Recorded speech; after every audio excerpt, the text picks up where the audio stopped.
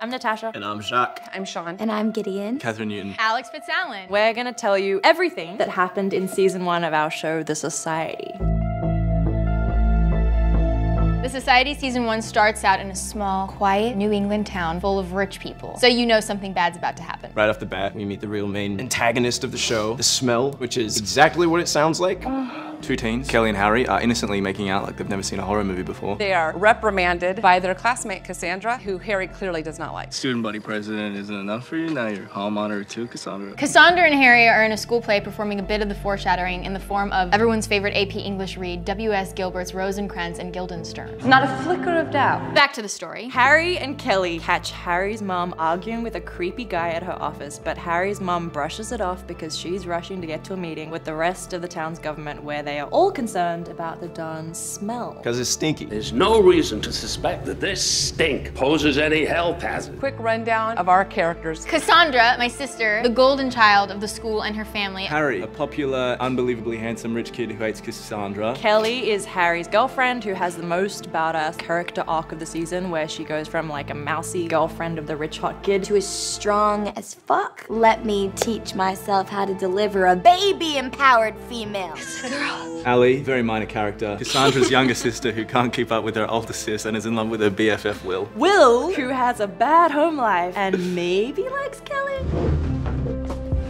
We also briefly meet Grizz, the poetic jock that you can immediately tell has layers to him. Sam is deaf student who has a very mean brother, Campbell. Sam's best friend is Becca. She's sassy, and we are here for it. Helena, hello, is the moral compass of the class and loves Jesus almost as much as she loves her boyfriend, Luke. And guns. There's also the standoffish Elle, who Campbell has taken a liking to, and it's uncomfortable. It's pretty awkward. Why did you pick me? All teens 16 and up are going on a class trip to the Smoky Mountains, which again sounds like the start of a horror movie, but no one seems worried about it. While being bused up to the Smokies, every single teen on the bus falls asleep. And when they wake up, all the adults and kids under the age of 16 are missing. Their cell phones don't have data. All text messages are green. And there's no internet. Well, the kids do what the kids do best. Party!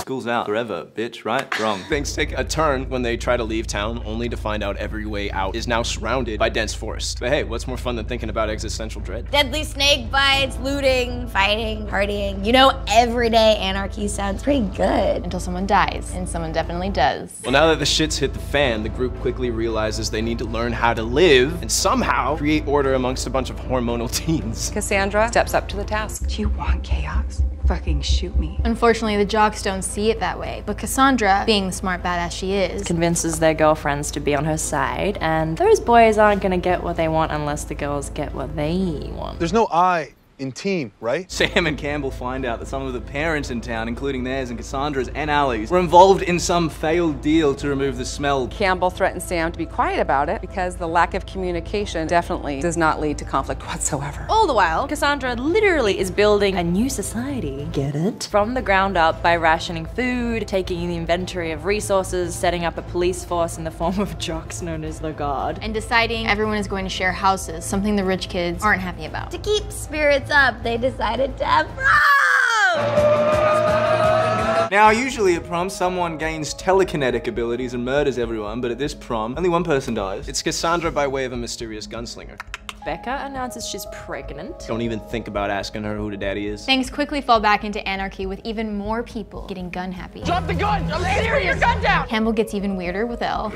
Allie Becomes the de facto leader, effectively ruining her life. I'm taking over the responsibility of keeping us all safe. Did you think it was just going to be a fun teen romp instead of a metaphor for socialism that also exposes the dark parts of humanity? So sorry. Fucking noted.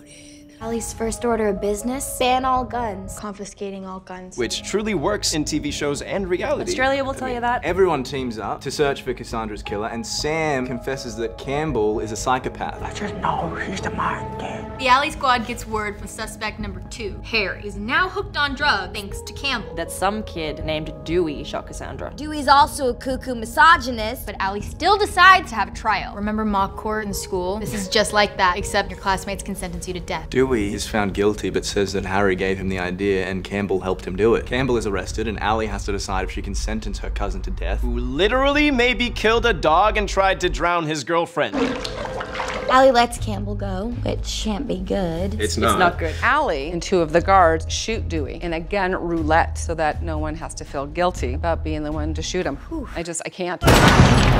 Thanks to Allie, things are going really well, which means things are about to get fucked. Helena and Luke decide to get married. Grizz comes out of the closet to Sam. And we're introduced to the cutest, most innocent couple that must be protected at all costs. Terry is deeply depressed and still hooked on drugs, thanks to Campbell. I don't care. They deduce that they're in some sort of parallel universe or alternate dimension. This Earth isn't our own. Did we mention this show is sci-fi? Elle accidentally poisons half of the town on Thanksgiving with a pumpkin pie when she was just trying to kill Campbell. She's just trying to kill Campbell. Just normal teen stuff. Nothing's wrong. Allie decides to hold a mayoral election as an act of good faith. But of course, that little scamp Campbell has something up his sleeve by nominating Cassandra's main rival, Harry. While all this is happening, Grizz and a search party discover new farmable land through the woods. Might actually be able to survive. Becca has her baby, and she names it Eden. Get it? Things are looking up, right? The election does not go as expected, with Allie and her entire group is beaten, arrested, and the future of Newham totally uncertain. These are people who betrayed us. And hold on to your butts for the cliffhanger that will make you rip your hair out. The last shot is of a sign with the names of the residents of Newham hanging as their parents read Peter Pan to younger kids of West Ham. What? What? Weird. And now you're all up to speed. Thanks for watching!